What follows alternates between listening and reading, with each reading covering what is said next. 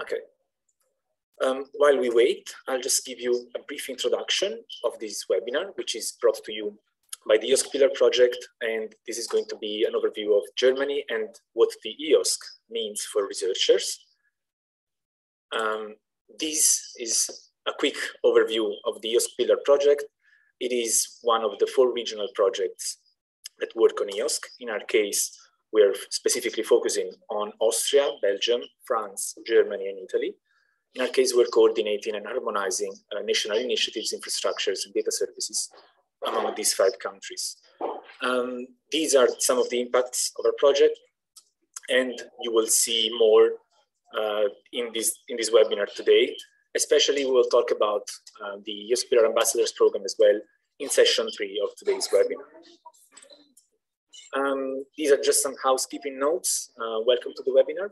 If you want to ask questions to our panelists, please use the Q&A function, and they will be picked up when possible at the end of the sessions, or in writing if we do not have enough time.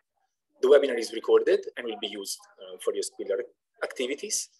And of course, all the slides and the recording will be available on the website on the event page after the event. Enjoy this webinar. Share your insights with us. You can find our contacts here and our social media for the EOSC-Pillar project. And at this point, I will leave the floor to Sophie Kraft for the introduction of the webinar. Welcome, everyone. Hey, thank you. I just set my screen sharing.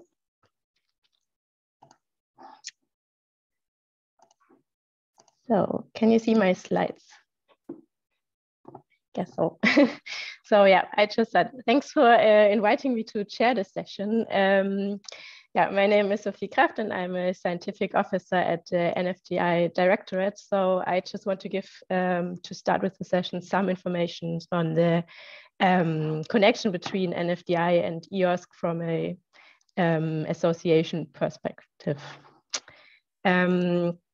Right, NFDI is a member of the EOSC Association and is the mandated organization for Germany within the EOSC Association. And with this role as mandated organization, NFDI in the first step aims to coordinate the involved stakeholders in Germany, establish a forum for exchange and discussions between the German EOSC members, and align the activities between NFDI and EOSC. As we are still in the beginning as a mandated organization, this role might be specified over time a bit more. So yeah, after this short overview, we can now start into the session. We have 2 panelists, and at the end of the session, about 5 minutes for a Q&A. But before we start, I'd like to introduce the panelists shortly. So the first panelist is Christoph Ewald. In the NFDI context, he's a spokesperson of the NFDI Mathwerk Consortium. And he's talking on NFDI and EOSC, the European data infrastructure. He is professor of micro and material mechanics at the Department of Microsystems Engineering at the Albert Ludwigs University of Freiburg, and a deputy head of institute at the Fraunhofer IWM in Freiburg. He's also part of the steering committee of the platform Material Digital, and scientific coordinator of the Fraunhofer Research Cluster of Excellence Programmable Materials. The second panelist is Kai Graf. In the NFDI context, he's involved in the Punch for NFDI consortium, and he's talking on supporting development of EOSC.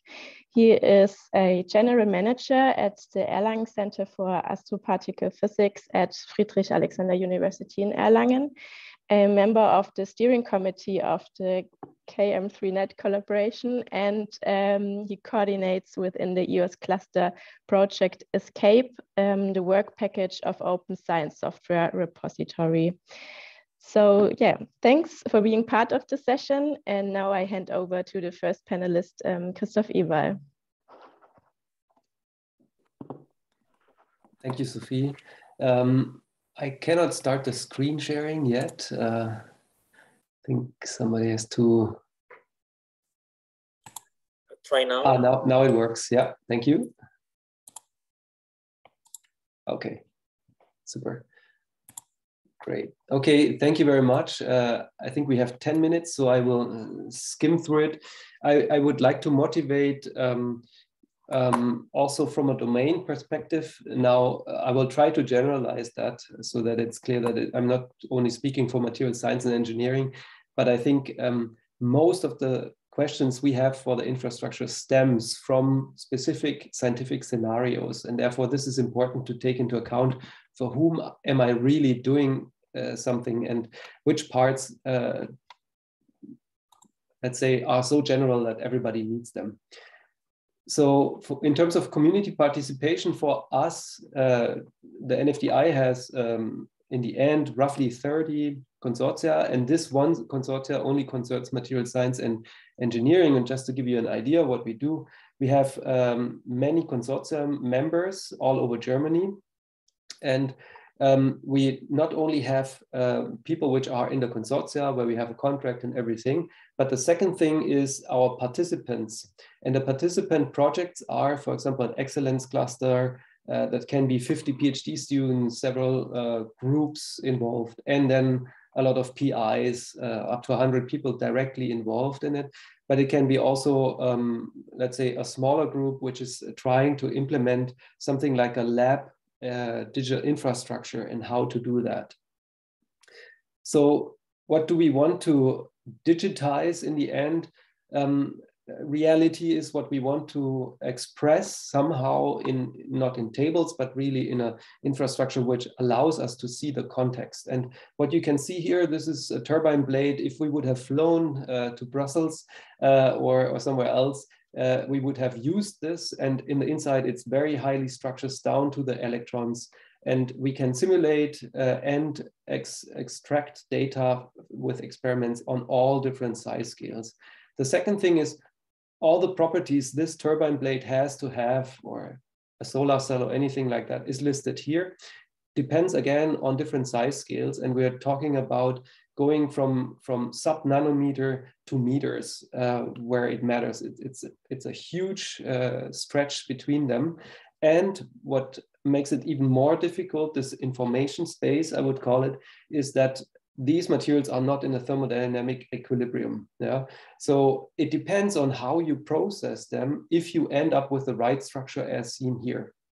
This makes it a tedious job for material scientists, but if we look at ontologies or anything like that, semantic structuring of data and information, it starts becoming really difficult. Nevertheless, we believe this is the only way to really go from manufacturing processes for a sample, for example, to a tensile test and so on. This is not an ontology, but it helps describing how we can get all these things together so that I know that a turning machine was involved, how long was the knife used and so on. That influences my property in the end, which I want to report.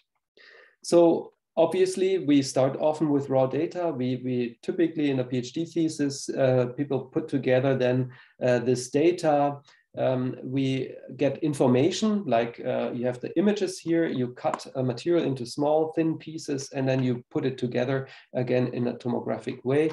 Then you use that as an input model for your simulation. What you add is knowledge. The materials models is a concept, how I believe the material will behave, and I can numerically solve now if I press on something like this, how does it change?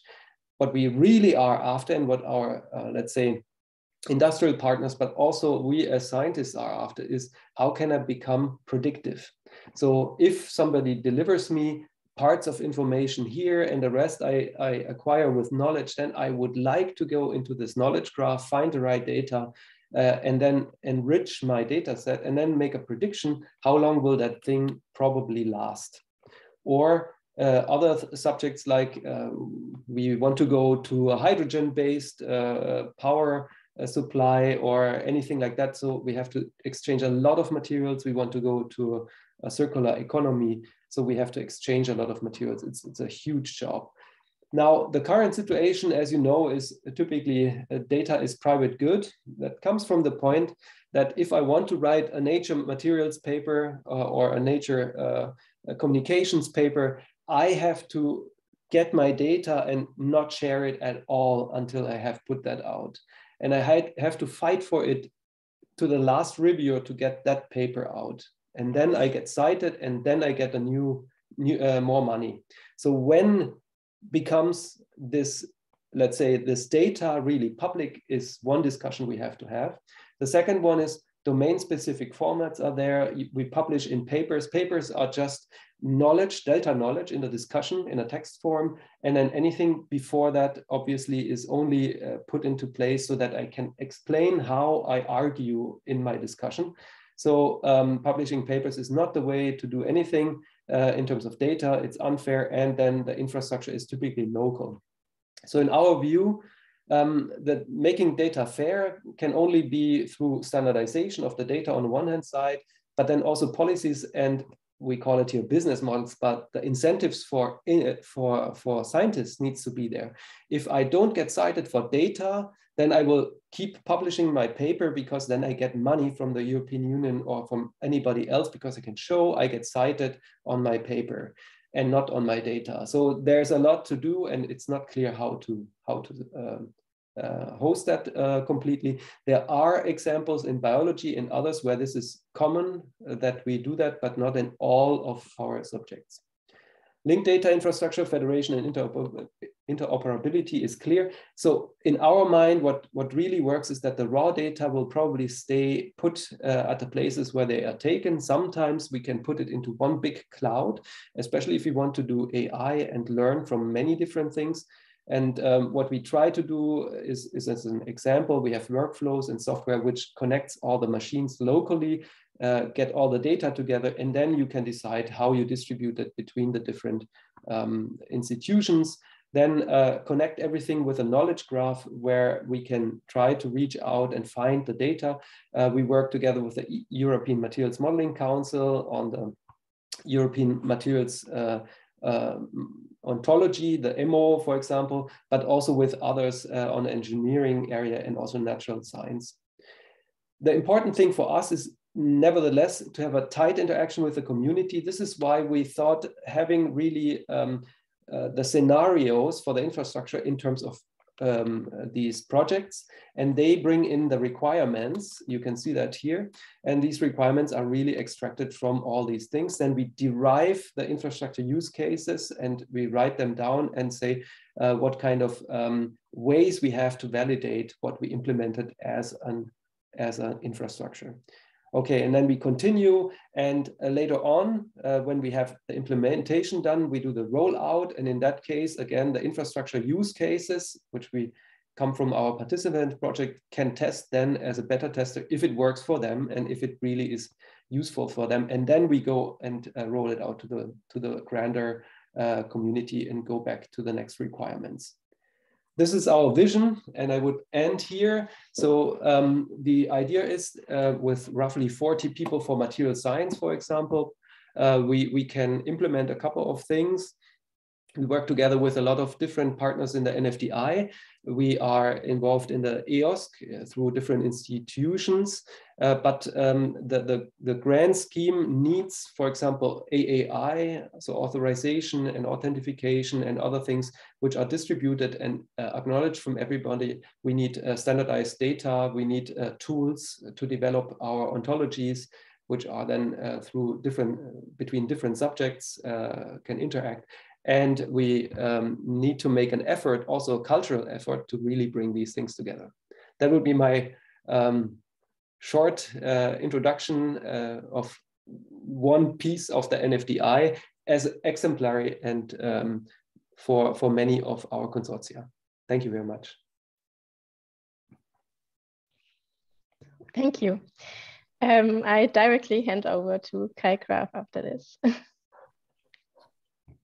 Yeah, thanks a lot. Thanks for the invitation and presenting really a fair assessment, as I was asked, of the benefits of the EOSC and how we from the ESCAPE cluster are using the EOSC services and actually co-creating them, and what scientific progress is the EOSC bringing to our scientific community. Of course, that's a large project that I'm talking about, so I can only give a few examples, and I have to rush through it, but hopefully anyway, I will convey my message. So just a few expectations. If I go somewhere in a webinar, it's always, what's the expectation from EOSC? Okay, the expectations are bridging the fragmented solutions for those and having a federated data infrastructure across domains, across disciplines, across sciences, to provide fair open science product. So findable, accessible, interoperable, and reusable.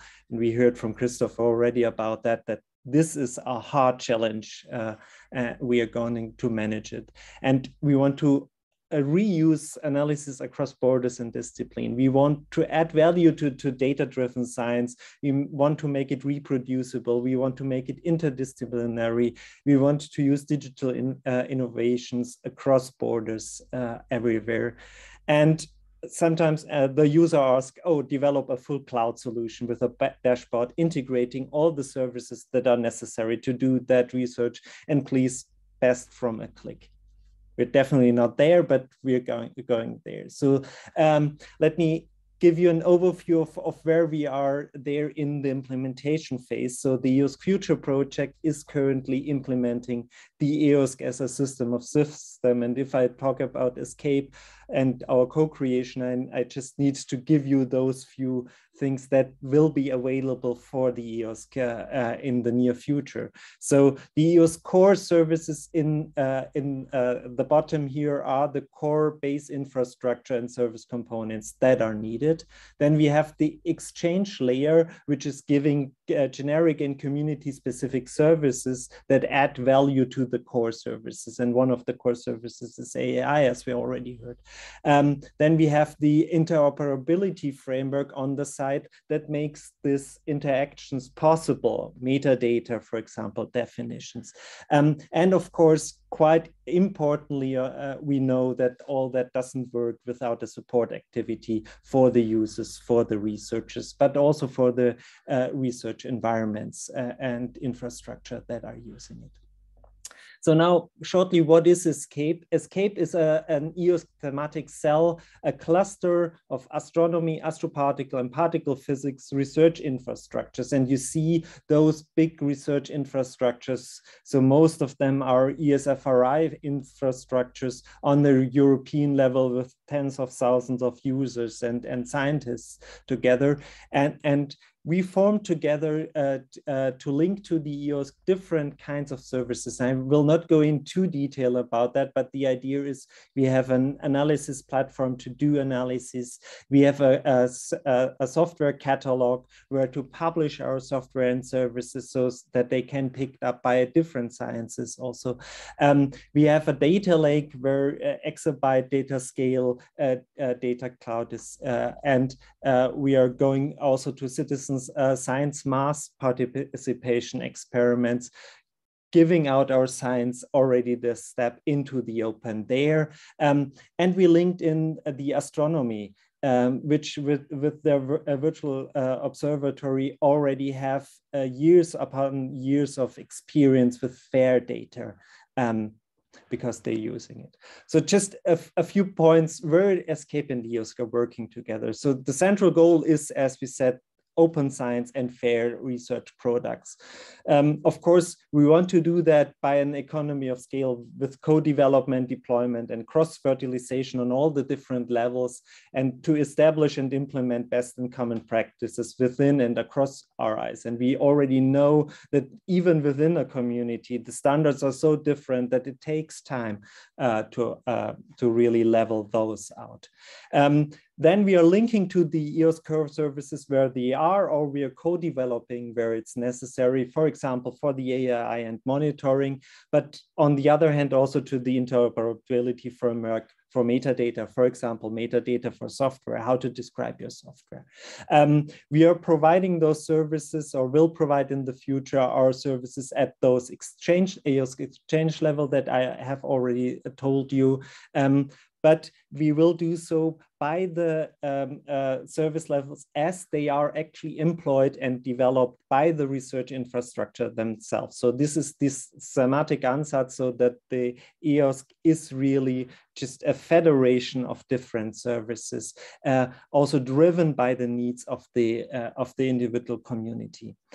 Also very important, the training of data and software custodians in the EOSC regime. That's visibility. We already heard from that from Christoph already.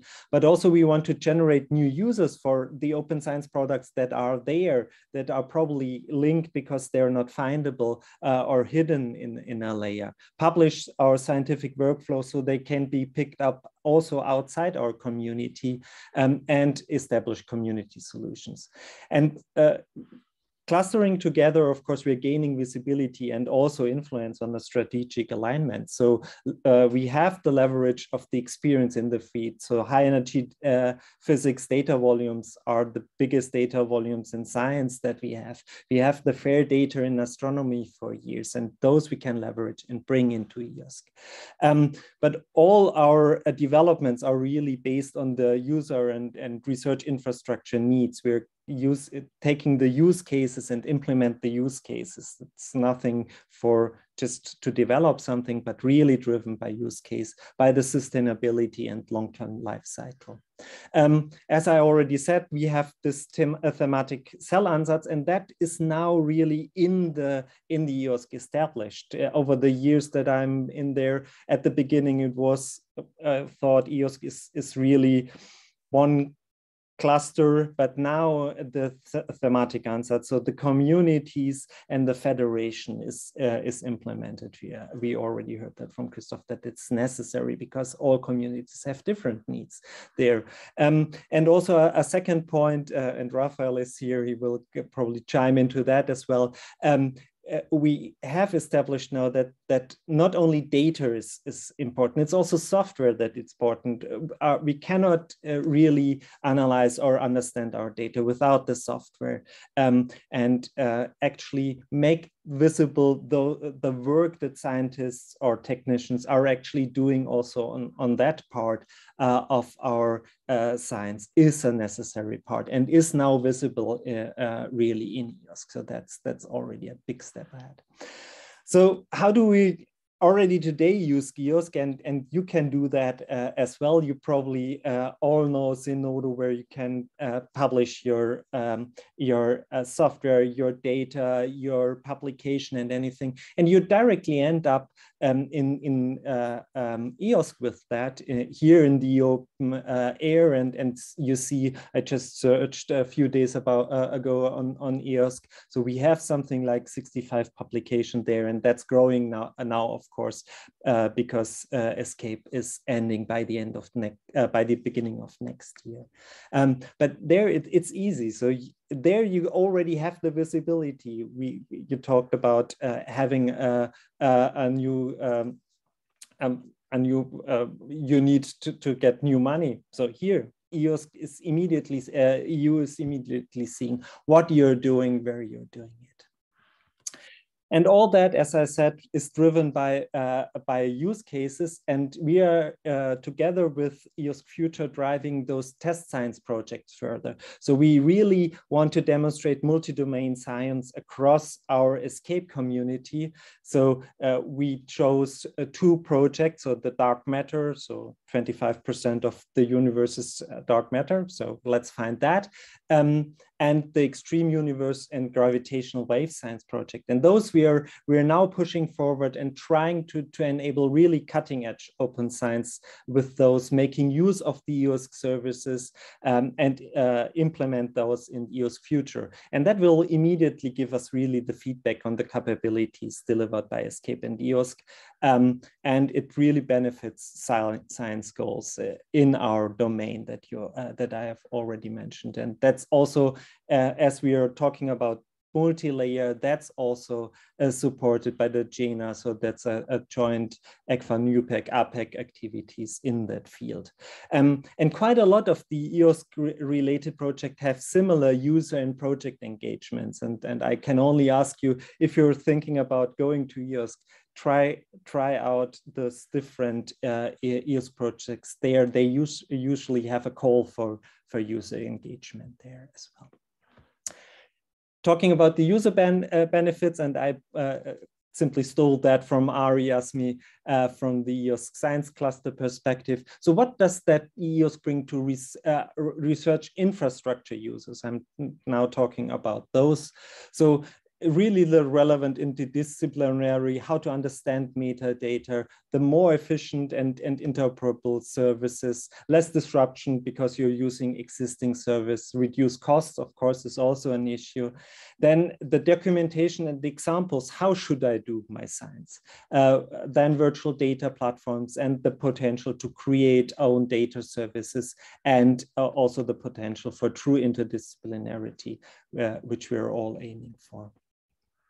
So in summary, EOSC is more than can be easily found on the EOSC portal. The next session will be on that, but it's not yet or might never be what one might want to expect from a science cloud when thinking about Amazon cloud. But we are reaching farther than that because we want to break through the silos and really make interdisciplinary research possible. The efforts continue on many different stakeholders and then many levels. So there are really now the possibilities to shape and co-create the EOSC, and you can follow all that on the EOSC Association newsletter, for example, but there are different newsletters around.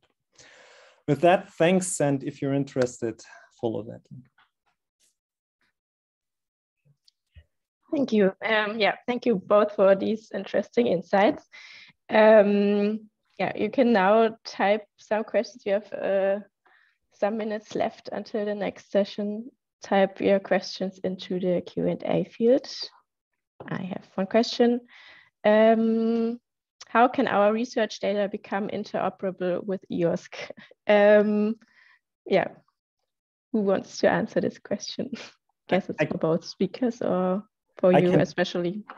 I can try to pick that up. Of course, you know that EOSC has many different service providers already, so that that you can go there, for example, by B2Find is a service that is already available if you have smaller data samples. For us, the problem is the petabyte data samples that you probably will not find in the EOSC. Now, that's what we are focusing on providing. But there are quite many different data providers that will enforce you to add metadata a description to your data so that they are really interoperable in the EOSC. Maybe I can add to it, but the domains need to sit down and find the right metadata. Not in astronomy and also in particle physics, for example, they have large equipment. Yeah, if I look at chemical labs or material science labs or also applied physics labs, we typically have a lot of different machines, yeah, which are small and self-built and so on. And often metadata is not standardizable so easy. So it's a long process we have to go into, but it's totally worth it. So I think there's, wherever the metadata standards are there already, it already helps. Yeah, and I'm fully with Kai. So the metadata is something like a fail kind of thing. Yeah, but I also would like to say the incentive to put the metadata, structure it, and put the data there. That's an effort. Not all the projects are covering it. Yeah, they start covering it, but they haven't done that before. So there's a lot of treasure lying around. And the question is, if I can make it useful for the scientists to really upload their data also after the project by being citable and everything, and showing impact, then the world is changing, I think. Fully agree. Yeah. Perfect. We now are already at the end of our session, so I hand over to Rebecca. But yeah, I guess the Q&A tool still is open, and I've seen some questions in the chat. Please type it directly into the Q&A. And yeah, thanks for your presentations. Yeah, thanks a lot. Thank you, Sophie, for the transfer. Hello, my name is Rebecca. I'm part of the EOSC project as well. And I'm chair of this second session in which we want to present you the EOSC portal already mentioned by Kai, as well as related services. And as this event is called workshop, I'm now sending you the link to the EOSC portal, and I want to invite you to visit it with me. I will now share my screen, but you can do it for yourself as well. Boom, boom, boom. Yes, give it free. This is the EOSC portal. It's, so to say, your entry to the EOSC ecosystem. And we have to admit, it's not the portal. Kai already said it. There's an increasing number of portals developing. Nevertheless, it's one big portal, growing portal. It's not finished yet. It's work in process, as is EOSC, the EOSC project. And this portal provides a catalog of services related to educational topics and information material for different scientific domains.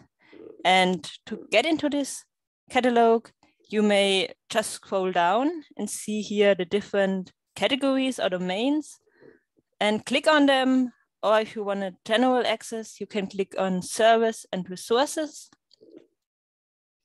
And thereafter, browse now. Oh, my computer is so fast.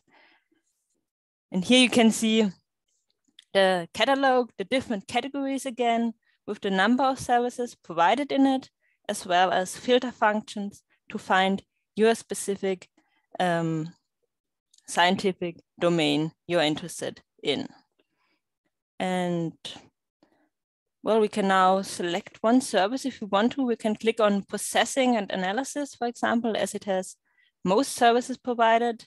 Then you see here a big number of services. Oh, it's still loading, I'm sorry. Big number of services which you can select, which are open access to you. For example, I select just the access to open data platforms. And as we open it, we get more information about this service here, generally written, as well as here on the right sidebar, we see where it's available, who's the target user of this service, and further details are provided as well. And additionally, you can also find access to the resource right here.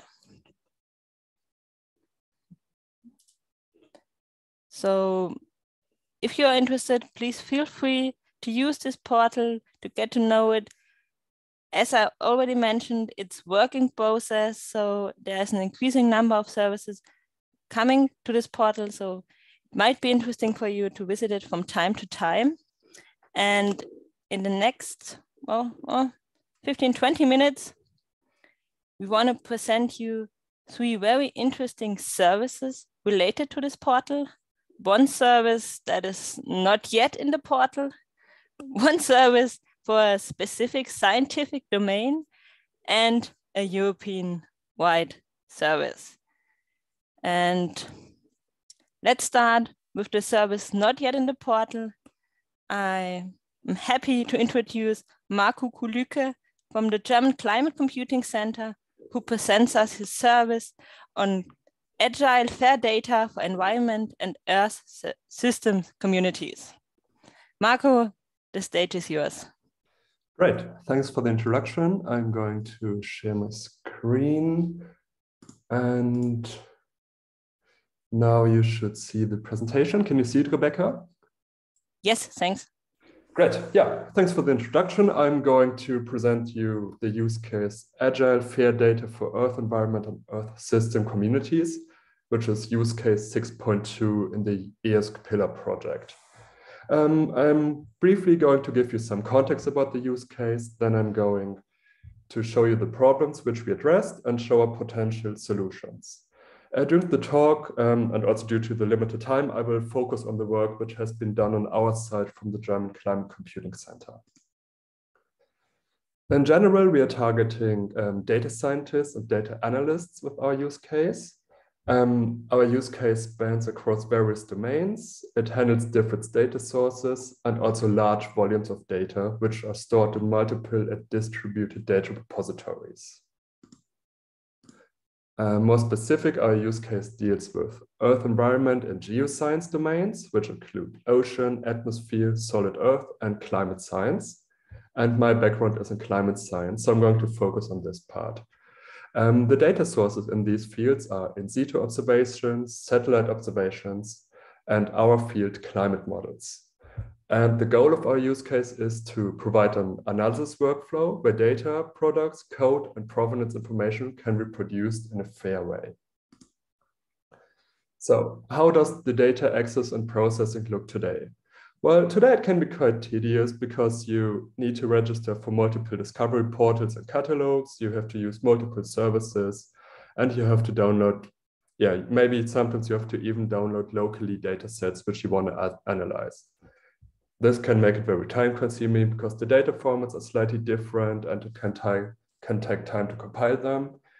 And often you have limited resources available for your analysis. So I think not everybody has access to a high-performance computing system. So often scientists also are reliant on their personal computer for data analysis. So how will the data access and progressing look tomorrow? In the future, the data discovery and processing will be closer together, and it also includes various scientific domains, which makes it easier for cross-discipline data analysis. It's going to be something like an European alternative to Amazon Web Service, but as already mentioned, it's not going to be the same, but it's going in this direction. And this platform also contains use cases which reflect the fair data guidelines. So how does it look in practice? We at the German Climate Computing Center converted 20 terabyte out of our 5 petabyte climate model data pool into the cloud optimized SAR format. And in this format and in the cloud, the data can be accessed from everywhere via HTTP without any login. How does the data processing look like? The data can be processed at the EOSC-Pillar Earth Science Virtual Runtime environment, which provides a web processing environment. It features a Jupyter Hub, which many scientists might be familiar with using Jupyter notebooks. And it also features multiple Conda Python environments. So you can pick the environment which suits your analysis best. You can already find some use cases in this portal. I will briefly mention those use cases. So for example, here you can see one use case where you just open the data catalog via the first code cell, and then you can have a look at it. You can select the data set you want to use. You can immediately open it within the program, and then you can, in this case, do a simple analysis, just print the daily maximum temperature for Hamburg. You can also do more complex analysis like a multi-model comparison because there are many different climate models within this data cloud, which makes it easy to compare models with each other.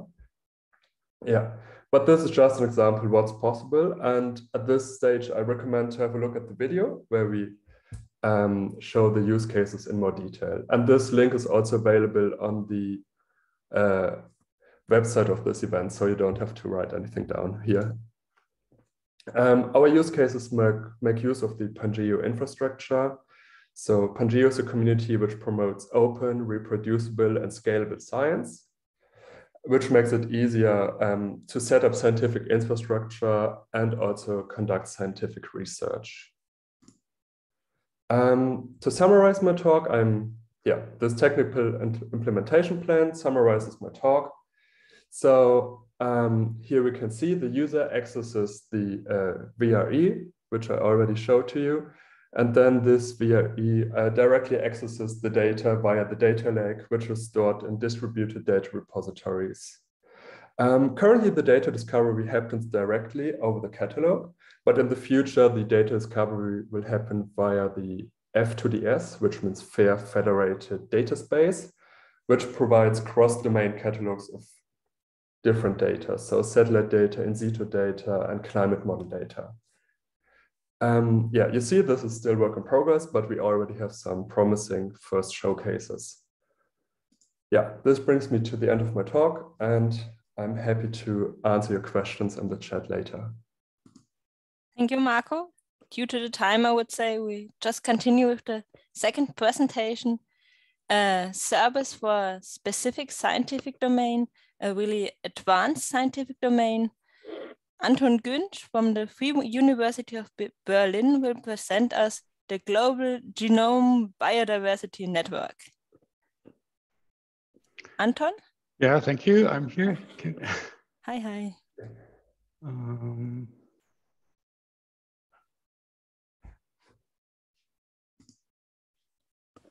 And we see your screen. Okay, thank you. Yeah, thanks for the invitation to present the Global Genome Biodiversity in this conference. Actually, I think there's no direct connection from GGBN to EOSC yet, but I'm taking this as an opportunity to learn more about the EOSC services and possibilities for collaboration. I would like to start with a little bit of history.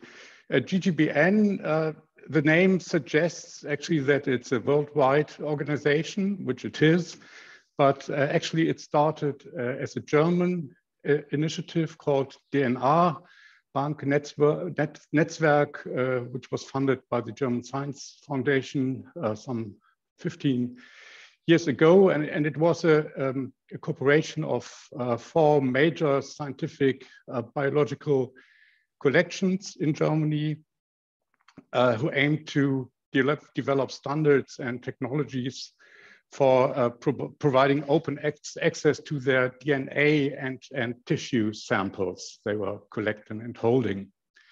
And the idea was to provide a link between well-documented voucher specimens and sequences in the international sequence databases. And this project was actually very successful and received a lot of international attention. And it turned out that there's a great demand from global research collections for exchange and publication of DNA data. And consequently, the GGBN, the Global Genome Biodiversity Network, was founded in 2011 with the mission to make high quality, well-documented and vouchered collections that store DNA or tissue samples of biodiversity discoverable for research through a network community of biodiversity repositories. And basically the 2 major areas of activities of GGBN are first around building a community, which provides a platform for communication of the partner organizations, which is a platform for developing and agreeing on standards for data exchange, as well as curation standards, for example, and also to develop documentations around DNA collections. So that was more the community part, or is more the community part. And there's also a technical part around the GGBN portal, which allows instant access to the DNA catalogs of the partner institutions, which has mechanisms for linking voucher specimens and sequences, which has an order system for physical material. So if you need for your personal research DNA material, for example, you can use GGBN to order these materials. It has a document library, an extensive, and it integrates very well with major biodiversity informatics networks with GBIF, the Global Biodiversity Information Facility, being the most prominent one. So that's an overview of GGBN members. There's a worldwide distribution, as you see, with a certain bias on Europe and North America, but still it has a good worldwide distribution. And presently, via this network, there are around 1.7 million DNA samples accessible and available, as well as 1.6 million tissue samples.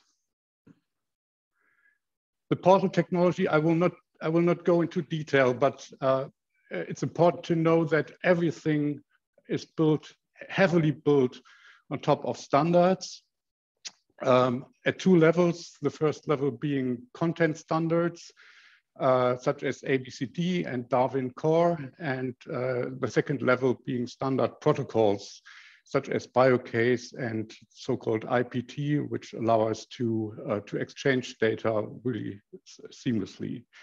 And the portal technology is entirely based on open source software. There's a range of components involved there: harvesting component, autocorrection of data of the members, semantic enrichment. There's an index database for fast searching and so forth. And an important principle is that all data providers have full control over their data. So they're not giving their data away. It stays with the institutions. A few words on fairness. Findability and interoperability as part of the global infrastructures is, I have to say, really part of the core mission. So that's all about fairness here. And the services are open to all and based on established data standards and protocols. Sustainability, GGBN is funded by its member organization. You can pay in cash or in kind, for example, by contributing to the technical development. And there's a permanent coordination structure, which is held by the GGBN Secretariat in Washington, by the Smithsonian Institution, as well as the Technical Management Office, which is hosted by the Botanic Garden Berlin at the Freie Universität Berlin. But we have to be honest, we still need additional project funding, for example, to keep up with the rapidly increasing data volumes and additional technical requirements. And that's all I have for today. Thank you. Thank you very much, Anton. And I would say we switch to the third presentation, to the third service. The European-wide service will be presented by Jérôme Pensenel. I hope my pronunciation is right, from the Hypercurieux Multidisciplinary Institute, who presents us containers and general processing units as a service.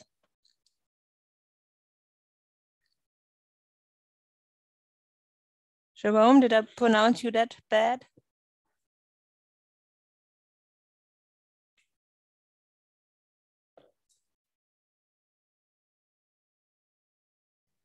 Okay, can you hear me? Yes, thanks. Hi, hi. Hi, yes, it's all very well pronounced. I thank you. So let's first share my screen.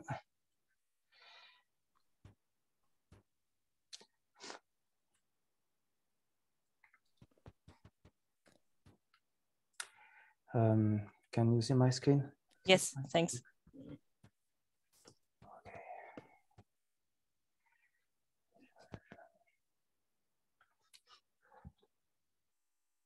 Right. Okay. So I thank you for inviting me to present this service, the container and GPU as a service use case that is now fully available all across Europe. So I present shortly myself. So I am Jérôme Pensenel. I'm working as a research engineer at the IPHC, Hypercurieux Multidisciplinary Institute in Strasbourg. And I am involved in developing and maintaining IT services for European wide-scale research communities since more than 10 years now. Let's a few words about the container and GPU as a service facility. This service is hosted by the SIGN platform. The SIGN platform is a facility that is hosted at EOSC, as I before mentioned, a research institute based in Strasbourg. And this platform is dedicated to the processing and the management of massive scientific data. We started now 15 years ago by providing resources to the worldwide grid computing facility, mainly for the WLCG on the LCG experiments. And now, since now 10 years ago, we are also providing cloud computing service for many other scientific domains like bioinformatics, cheminformatics, and so on. We are also providing data management facility based on the IRODS software. We are open to regional, national, and international scientific actors since the beginning, because we were providing a free computing facility, and these facilities are open to worldwide access. Concerning the cloud facility, it's already used by several partners, mainly Bell2 for the on CMS for the HPE High-Energy Physics community. For more transdisciplinary and for the long tail of science, we are more using providing resources to France Grid with research in infrastructure in France, and the NGI for the French NGI for the EGI Foundation. Fine as well. Okay. Okay, so I go back to this. So I am still on page 2. Okay, so I was speaking about the partners. And we're also providing resources to the French Bioinformatics Institutes and on a larger scale to Elixir when needed. For example, with interaction either through EGI or by the EOSC-Pillar project. And since now 3 years, we are providing GPU from the cloud, inside the cloud. The GPU, there are several types of GPUs that are now available. So all of them are from the NVIDIA provider. We have the 300 RTX 2080 Ti with for more, it's not from the CUDA series, but more for the large public on the TFR more recently. And as the cloud is based on OpenStack, we're providing 2 types of services that are based on the modules of OpenStack called HIT and Magnum that permits to deploy easily Kubernetes clusters and also large IT system that can include GPU, other kinds of accelerators. We are now integrating FPGA, for example, to offer a large panel of hardware to the users. So, as I told you, we are already involved in the European at the European scales, and it was already true at the beginning of the EOSC-Pillar project, because we were integrated in the EGI federated cloud since 2015. And EGI is a first-class actor in EOSC and providing a lot of support for joining all the EOSC part. For example, we have mentioned before, so EOSC portal, they are providing support to join and describe all our services inside this portal. We were already connected to a centralized accounting on more important, the centralized AII based on the EduGain federation. On the AII is based on a well-known protocol who is OpenID Connect and can be used by lots of software. That's very important. The services has been clearly needed by several EOSC-Pillar use cases. That's the WP 6.2, 6.3, and 6.5, who covers a lot of kind of science. 6.2 is for health science, 6.3 is for ecology and environmental science, and 6.5 is for humanities. And there are also some services that are requesting our resources. But of course, all was not done. There was some work to do before to be fully included inside EOSC to be fully usable by all our partners more easily than was provided before. So first of all, in 2019, when the EOSC-Pillar project started, we were not visible inside the EOSC portal. Policy documents were missing. Website and documentation was only in French. The sustainability and business model was not addressed, and lots of work has to be done on these points. And it was also not clear how we could manage the support activity with larger communities. The sign platform is managed by a team of around 3 ETPs, so FTE in English. Sorry, and we have to manage the correct user support by a limited number of human resources. So this has to be addressed. So shortly to finish the presentation, what has been done so far? First, the policies. We have written several documentations on policies for the users and scientific communities to know what are the conditions of use of the service, how they can join, how with the access policies, how we can accept them, how we take the decision to offer them the support and with which terms. What was really important and to be in education with the GDPR law was to have a cloud data privacy policy and also technical and organization measure documents which describe what we are doing on the security level.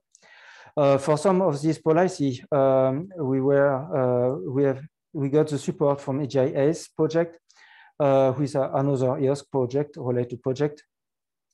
And what is very important is for people who are providing ITO services is to look at the FITSM training on standards who aims at improving the quality of the services, and they are providing several documents on templates for helping you to get further in your quality. So that's was very important for us. So all these documents are now available online. Concerning the user support, web and documentation has been translated. We have also prepared training concerning the cloud, concerning other in-kind services like iRoads. And now the last part where we are still working on is concerning the sustainability. Also, for the services, we have implemented lots of good practices. So that's on this site is very good for us. What is more an ongoing work is concerning the business model. Also, how can we provide more resources for all the European user who wants to have access to resources like GPU or FPGA. That's still an open question. With EGIS, with the support of the projects from the European Commission, but for oncoming project, I don't know if it will stay this case or not. So that was my last slide, and thank you all for your attention, and do not hesitate if you have any question. Thanks. Thank you, Jerome. Considering the time, I'm sorry. These 3 presentations have been pretty interesting. Thank you, guys. And if someone of you has got some questions, please feel free to use the Q&A button, and we will answer your questions in there. And I would say we just start with the 3rd section now, and I hand over to Jos. Thank you, Rebecca. First of all, I'd like to invite everybody in the panel to switch on their cameras so that we're all visible. And then we'll go to a short round of introduction. My name is Jos van Wezen. I'll be sharing this session, chairing the session. As I said, we'll do 1 round of introduction, and there will be a short presentation, a pitch talk by Marie Zuré, where I'd like to start with her so she can deliver immediately her message, because the panel is supposed to reflect on everything that has been presented in the webinar so far. So Marie, first of all, you are the floor. Introduce yourself and tell us what you want to tell us. Thank you. Well, I will also share my screen.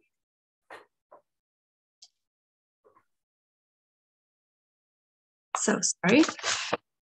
Here I am. So thank you very much for this warm introduction. My name is Marie Zuré, and I joined University of Vienna and EOSC-Pillar a year ago.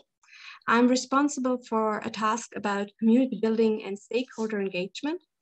Therefore, this task supports the promotion of EOSC in the academic environment. My talk will be just 3 minutes long, but I give you a short overview of the so-called EOSC-Pillar Ambassadors Program. I will report briefly on what has been done so far and on our plans for a podcast series.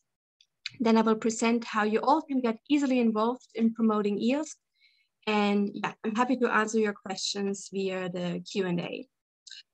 First, what is the EOSC-Pillar Ambassadors Program? We want to support everyone interested in open science to get a deeper insight into EOSC. Our focus is on explanations and illustrations of EOSC, making its concepts tangible and practical, especially for researchers. Therefore, the long-term goal is to ensure knowledge transfer and awareness raising. Now, to the so-called communication kit of the EOSC-Pillar Ambassadors Program, we offer an information package to support everyone who wants to get involved in raising awareness for EOSC. On our webpage, you can find more information and download promotional material such as flyers, presentations, and posters in English, German, French, Italian, and Dutch. We are currently working on 2 videos and a podcast series, and all these materials should introduce EOSC and explain how researchers can benefit from it. So please have a look at our website. Yes, you will be so nice and post the link. And I also want to add, we invite to adapt the EOSC information package to your needs and share it with your network. So moreover, what's next? Our next big step is the production of a podcast. In Stories of Data, the Open Science Talk, we aim to provide more specific infos about EOSC and EOSC-Pillar services. Our goals are, first, introducing EOSC. What is EOSC? Second, more practical for researchers using and accessing EOSC. So we are also introducing tools and services of the EOSC community. And mentioning the EOSC community, I come to the most important slide of this PowerPoint presentation: get involved. We invite you to share the communication kit with your network, We invite you to use the communication kit yourself and become an ambassador for EOSC and open science. We invite you to support us with concrete ideas and contributions to the materials of the EOSC-Pillar Ambassadors Program. With this, I want to close my presentation. I'm happy to answer related questions after the session, or well, in the Q&A, or anytime via email. Yeah, thank you very much for your interest and attention. Thank you very much, Marie. And we'll go immediately to the other panelists of this session. I would like to give, in this sequence, Birgit Gemeinholzer, Raphael Ritz, and then Achim Streit the possibility to introduce themselves and maybe to give a short vision or on the benefits of directions of EOSC. Please, Birgit, go ahead. Thank you. My name is Birgit Gemeinholzer. I'm a botanist working at the University of Kassel and a member of NFDI for biodiversity.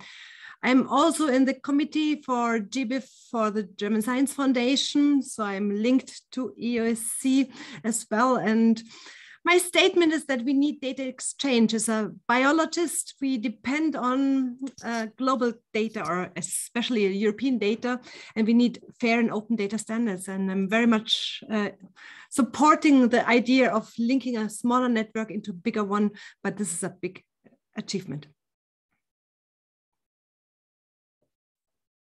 Hello, good afternoon. My name is Raphael Ritz. I'm a physicist working at the Max Planck Computing and Data Facility in Germany, where I'm responsible for the data services.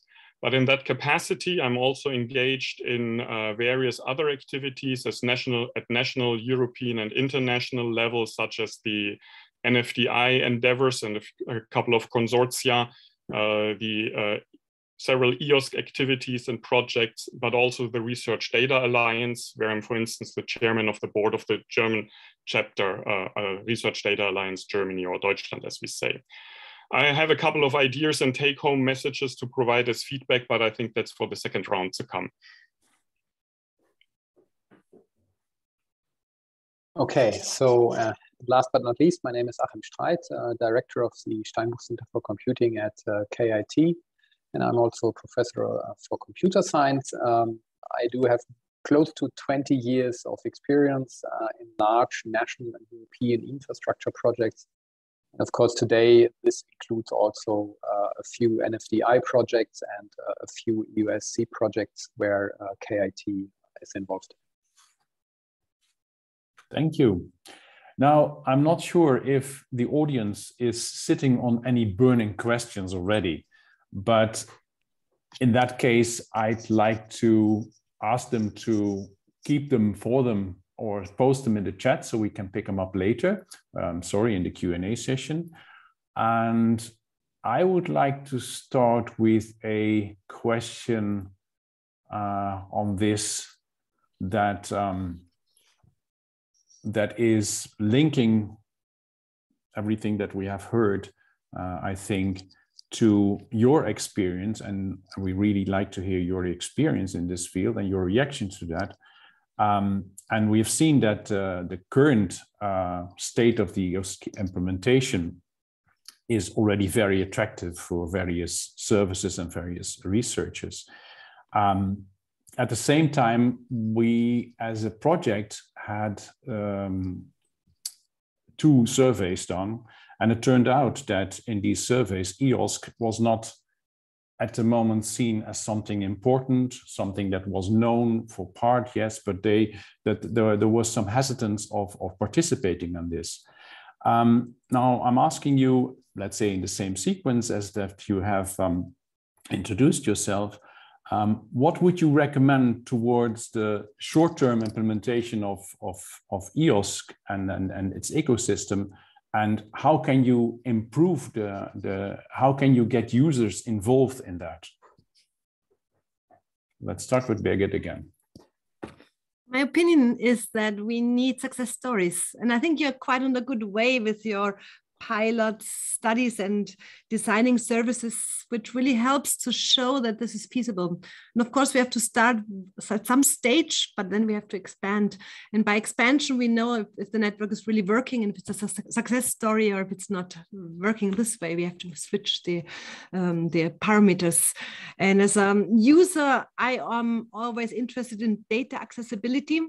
And I'm happy if I can access data easily, if I can submit data easily, if I can use some tools, some features, some standards. And to do it, I need some forces, which are also from outside. I need the funders to really push me to say, yes, you have to deposit your data, you have to do your data, give your data there or get data from there.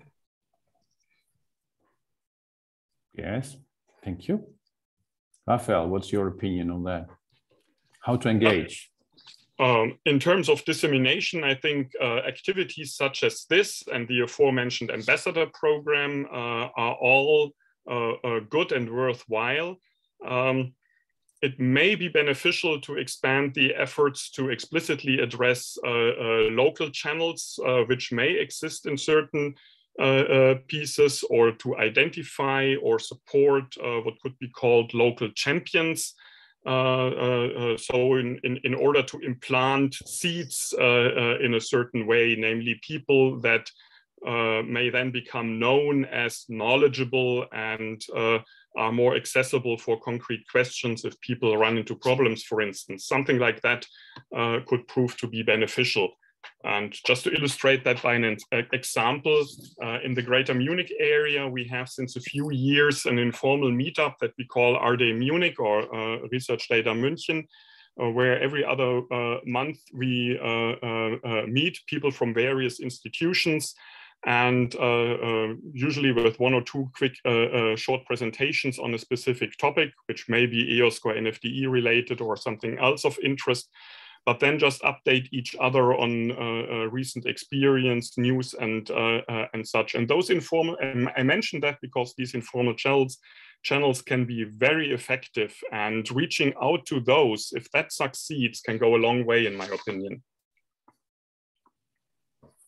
Thank you. So that's very clear.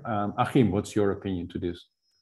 Yeah, so I would like to focus a bit on universities, so how researchers in universities could be reached. And there are, of course, the ways to do that via the international national consortia, but I was thinking of a different route in that sense. So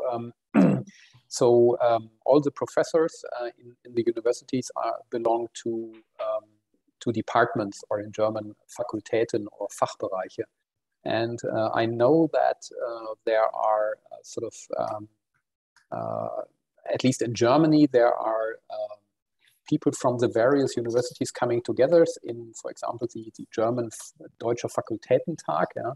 And then also on the European level, there are some networks existing between the countries here and the universities where there are specific disciplines existing. So I know, for example, in computer science, there is the so-called Informatics Europe network, where a lot of computer science informatics departments at European universities are grouped together and are networking. And that could be sort of like an additional route to bring EOSC on the table, and to publish the existence of EOSC via this route into the universities and the professors there. Okay, so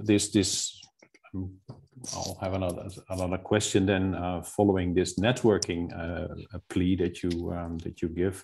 Now that we have already, of course, we need the examples, and we need the starters in this world, coming from either the ambassador program or from wider discussion groups that may, of course, also be implemented in the NFDA context. So when we move over to the NFDI context, and I'm keeping a close eye on the questions and answers section. So if anyone has a question, please tell, and I will be handing over to you. But for the moment, let's move over to the NFDI, to the networking, to the incentivization of EOSC. And since we're heavily involved here in services, and also EOSC-Pillar is in services, I would say, because EOSC has already put in place a lot of services, right? And has a policy framework, and has worked through implementation projects, so like EOSC-Pillar, but also the EOSC Future project that Kai Graaf has mentioned. What experiences and processes that are now collected in EOSC can be beneficial for the development of NFDI, whether it is in the networking context or whether this is in the services context? In what respect can consortia ensure that these will be beneficial to both, so NFDI to EOSC and EOSC to NFDI? And I'm starting again with Birgit. Sorry, I was in the chat at the moment trying to answer the question. Okay, we can wait, and then I'll give the hand give the voice to Raphael. Yeah, well, when it comes to the interplay between NFDI and EOSC specifically, my observation from ongoing discussions over the recent years is that there is oftentimes a lack of knowledge and understanding of what's happening on the other side. And that then results in a certain risk that things are approached in parallel and almost independently of each other, at least to a certain extent, before people may then become aware of this. So it cannot be underestimated how important the flow of information is, and also how important it is to keep that information updated on what is available, what is to be expected, what is at which level. So that questions like, yeah, well, we need, and yes, we know there is something happening on the EOSC side, but we need it now and it's not ready yet, so we do it ourselves. Something like that could potentially be avoided.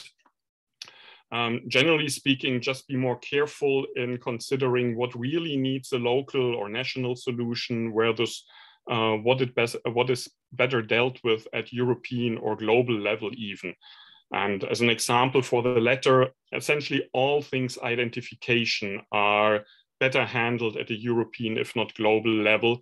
And that is an understanding that I don't think everyone really has accepted or agrees to yet.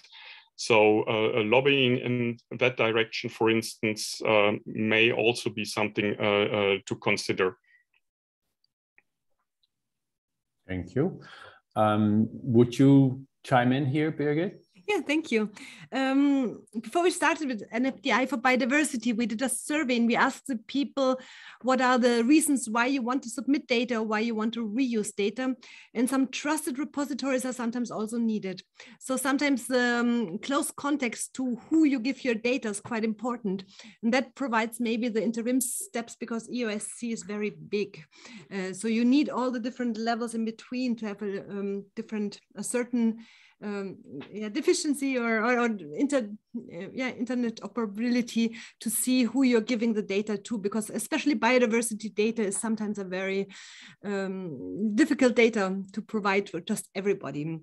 So I think you made quite good structures, like looking at governance, community involvement, technical concepts, and legal ethical aspects.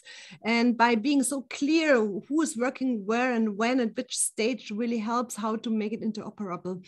And I think we're in a good way because of this base work. What I would probably encourage would be more communication, what you tried in this presentation here, which is really great. Mm-hmm. So we really know what we are doing, who is doing what, because I think we really can merge things together very nicely.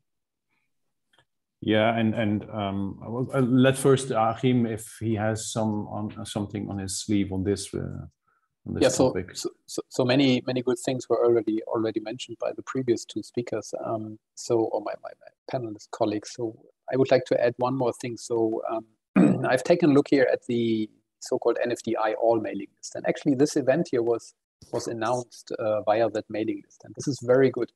But when I saw that email, I was thinking, okay, so how can we sort of bring more the people together, that people in the country, in Germany, in NFDI, know what is going on in EOSC. And I mean, the obvious thought that comes to my mind is that every information that is coming in from EOSC, so example, from the EOSC Association, could simply be forwarded to that NFDI all mailing list. But at the same time, you automatically end up in spamming thousands of people that are involved in NFDI. So we probably need to really think of another way of how to bring that information together. I think from the other side, it works quite well because NFDI is a mandated organization in the EOSC Association. So everything that is happening in NFDI can go in through an organized channel into the EOSC Association. But how should we do that the other way around without sort of spamming thousands of people? And this is something where, I don't know, I don't have a good idea right now. But I see Chris Eberl has raised his hand, so maybe he has a good idea. You always have good ideas. So I can see raised hands, so apologies, okay. Christoph, but go ahead. We'll switch to Nalia later. I see this question also in the chat, so go ahead, Christoph. Yeah, if you can you hear me? Yeah. Yes. Okay. I would like to chime into Achim's thing, and I'm in my mind, you know, I'm trying to think it through from a user side, and if a service is provided by EOSC, it's often important that the university where I am is using that thing. You know, if it's easy to pipe it through, and I don't know where the data really is, yeah. I'm making it very simple, but I don't know where my SQL table in my iPhone lies because I don't care. I want to call somebody, and that's I know this is very complicated, but the question is, if you have a service on the EOSC already provided, how can we pipe it through to the user without them needing to choose, oh, I go to my own university, I go to Achim and ask him if the KIT can give me high performance computing, or I go to the EOSC. If I have to choose that, I have to learn about each service as a user, as a material scientist, or as a biologist. How do I do that? Like Achim said, you have to spam everybody with everything. Just imagine that you get all the services from the NFDI to everybody. How crazy would that be? So it's rather making it easy to access by helping universities, and I'm damn sure that the universities are happy for every service which is provided and they don't need to pay for. Yeah, but how to get that? I think this needs to be in a smart way. That's my 2 cents about that. Sorry. Yeah, it's an interesting observation, Chris, because at the moment everybody, at least in the EOSC area, is running to bring services on the platform, right? And then what effect does that have if these people are then overrun by services that they cannot place or that they do not know how to select, right? That's really something. The overload could be something.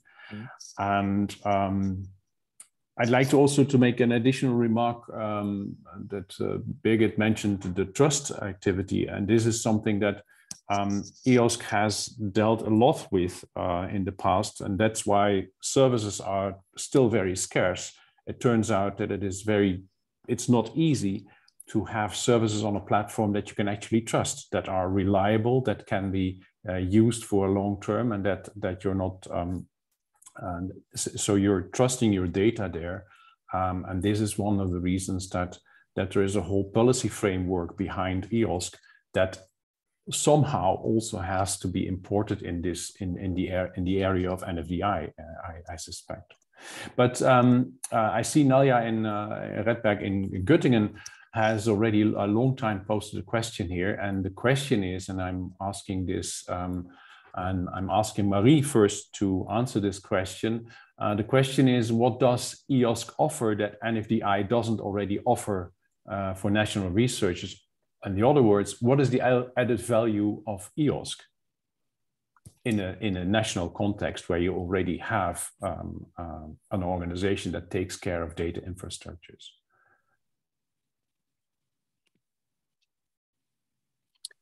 Your mic cannot hear you.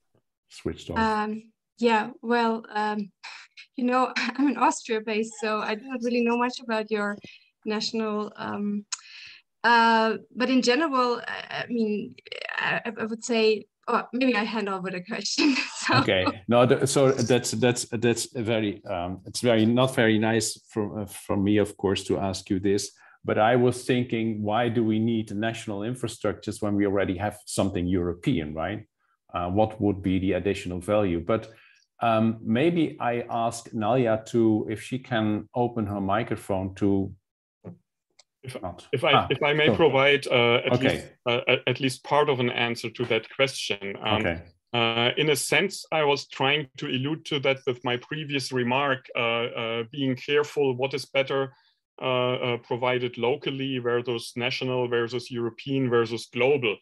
And examples being, for instance, identification systems I mentioned, that's best provided on a global scale, but that is usually hard to achieve.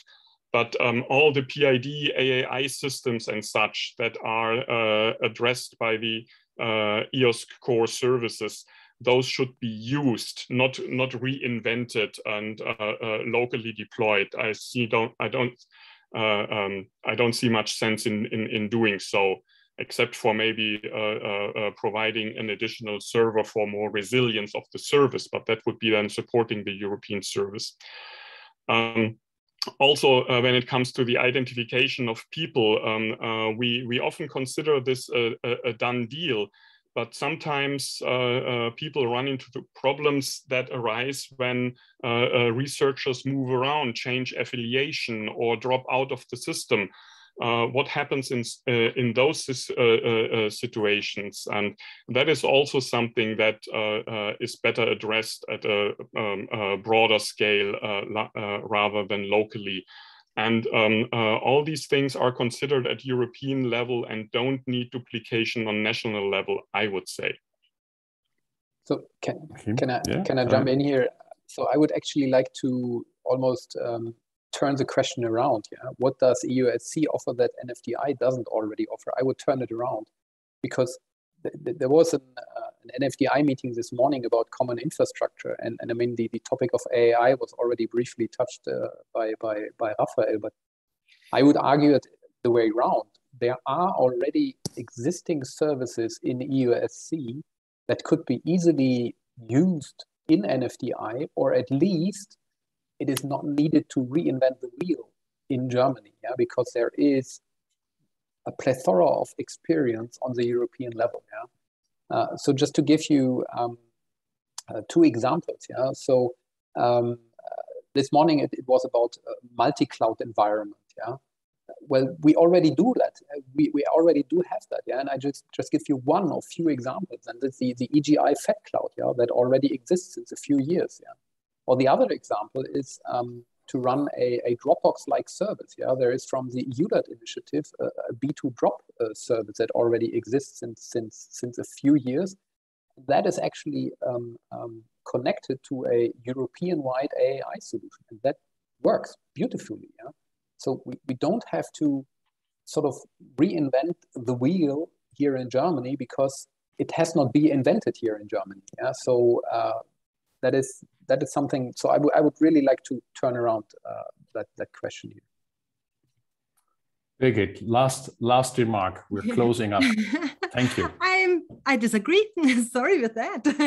As a biologist, I come from the GBIF community, and the GBIF is a node of nodes of nodes of nodes. So we have a centralized strategy, and we have a centralized secretary, which helps in making outreach, education, and so on, and the basic services. But it's really still helpful to have the nodes, and within the nodes you have the subnodes, and it's really, really helpful. So my experience is also with the gene banks, where you have the 3 global gene banks. As a researcher, I use all three of them. Whenever one service is better, I use that one, or when I have other demands, I'm happy to use the services of another one. So having the variety and having the possibility to choose as a researcher is a great advantage.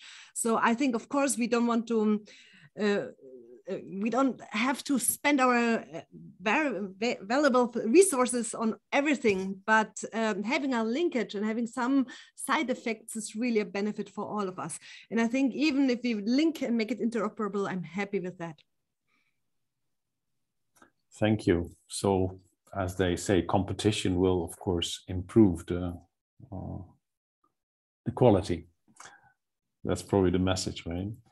Okay, it's already 1 minute past the end time, so we're already in negative virtual time here. I hope the audience that you are now a little bit more informed about EOSC, and that it will engage you, will help you engage there. And that open access and the open data access is something that whether this is going to be through EOSC or through NFDI, that is sure that will bring you benefits for research.